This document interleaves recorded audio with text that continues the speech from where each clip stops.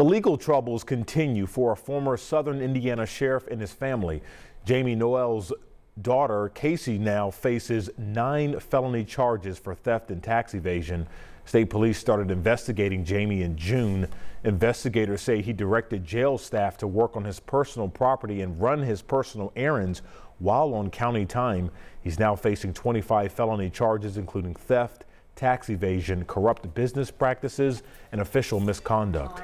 Jamey was the Clark County Sheriff from 2015 to 2022.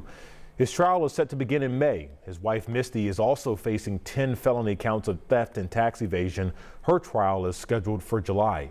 Their daughter, Kasey, will be in court on Monday.